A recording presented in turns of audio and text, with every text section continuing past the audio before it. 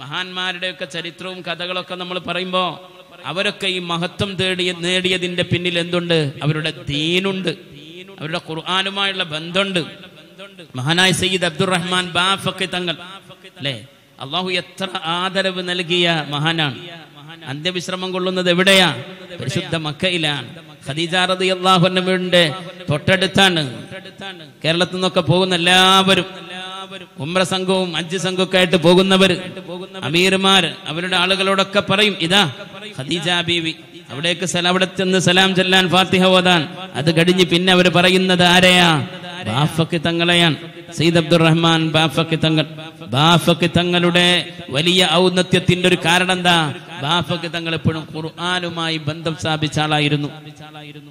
വലിയ വലിയ പണ്ഡിത സഭയിലെ അംഗമായി, വലിയ ബിസിനസ്സുകാരനായി, വലിയ രാഷ്ട്രീയക്കാരനായി, എല്ലാ നിലയിലും സ്വാധീനം നേടിയ വ്യക്തിയായി. പക്ഷെ അതിന്റെയൊക്കെ അടിസ്ഥാനം എന്തായിരുന്നു?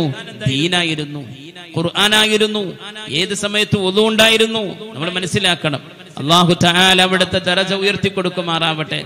റെയിൽവേ ഗേറ്റ് അടച്ചാൽ അല്ലേ, നമ്മൾ ശാപവാക്കുകൾ പറയും, ഇനി എപ്പോഴാ ട്രെയിൻ വരിക, അങ്ങനെ ഇങ്ങനെ എന്നൊക്കെ പറയും. എന്നാൽ ബാഫഖി തങ്ങൾ ആ സമയത്ത് വേഗം മുസാഫ് എടുത്ത് ഓതുമായിരുന്നു. ഏതാനും മാസങ്ങൾക്ക് മുന്നേ മലേഷ്യയിൽ പോയപ്പോ ഈ കുറ്റിപ്പുറത്തിനടുത്തുള്ള കുടുംബത്തിൽ നിന്ന് പോയി അവിടെ ജീവിച്ച ബാവ സാഹിബ് എന്നോട് പറഞ്ഞു, അദ്ദേഹത്തിന്റെ വീട്ടിലാണ് ബാഫഖി തങ്ങൾ മലേഷ്യയിൽ വന്നപ്പോ താമസിച്ചത്. ബാഫഖി തങ്ങളും ശംസുൽ ഉലമയും അവരൊക്കെ കിട്ടുന്ന സമയം ഖുർആനും ദിക്റുമായി കഴിഞ്ഞുകൂടി. ബാഫഖി തങ്ങൾ ആളുകളൊന്നായിട്ട് ഒരുമിച്ച് കൂടി വരും. ആളുകൾ അങ്ങ് ഒഴിഞ്ഞാൽ, ഒരു സമയം ഒഴിവ് കിട്ടിയാൽ ബാഫഖി തങ്ങളിപ്പോ ഖുർആൻ എടുത്ത് ഓതുമായിരുന്നു. നമ്മൾ മനസ്സിലാക്കേണ്ടത്, ബാഫഖി തങ്ങൾക്ക് അല്ലാഹു തആല ദുനിയാവിലും ആഖിറത്തിലും വലിയ ഔന്നത്യത്തെ കൊടുത്തു എന്നുള്ളതിന്റെ വലിയ അടയാളമാണല്ലോ ബാഫഖി തങ്ങൾ കിടക്കുന്നത്. ബാഫഖി തങ്ങൾ മഹാനവറുകൾ കാസർകോട്ടേക്ക് യാത്ര പോകുമ്പോ കൂടെയുള്ള ആളുകളോട് പറയുമത്രേ, കാസർഗോഡാണ് ഞാൻ മരിക്കുന്നതെങ്കിൽ എന്നെ കാസർഗോഡ് കബറടക്കണം.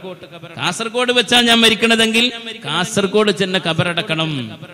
കാരണം എന്താ? എവിടെ മരിക്കുന്നത് അവിടെയാണ് കബറടക്കൽ. അതിന്റെ ഉത്തമമായ രീതി അതാണ്. മഹാനായ ബാഫഖി തങ്ങളുടെ മനസ്സിലെ നിയ്യത്തിന്റെ വിശുദ്ധി പോലെ അല്ലാഹു തആല മഹാനവറുകളെ വിളിച്ചത് എവിടെ വെച്ചാ? പരിശുദ്ധ മക്കയിൽ വെച്ചാണ്. അവിടുന്ന് ആരും ഇങ്ങോട്ടും ജനാസ കൊണ്ടുവരണമെന്ന് ആഗ്രഹിക്കുക പോലുമില്ല. അങ്ങനെയുള്ള സ്ഥലത്ത് വെച്ചാ നമ്മൾ മക്കത്ത് മരിച്ചാൽ അവിടെ നിന്ന് കൊണ്ടുവരാൻ ആഗ്രഹിക്കോ? മദീനയിൽ വെച്ചാണ് നമ്മൾ മരിക്കുന്നതെങ്കിൽ അവിടെ നിന്ന് നമ്മുടെ മയ്യത്ത് ഇങ്ങോട്ട് കൊണ്ടുവരണമെന്ന് നമ്മൾ ആഗ്രഹിക്കോ? ഇല്ല, ഇല്ല. ബാഫഖി തങ്ങളുടെ മനസ്സിലെ നിയ്യത്തിന്റെ വിശുദ്ധി പോലെ ഒരിക്കലും ഒരാളും അവിടെ നിന്ന് ഇങ്ങോട്ട് കൊണ്ടുവരാൻ ആഗ്രഹിക്കാത്ത പരിശുദ്ധ മക്കയിൽ വെച്ചാണ് മഹാനായ ബാഫഖി തങ്ങൾ വഫാത്താകുന്നത്.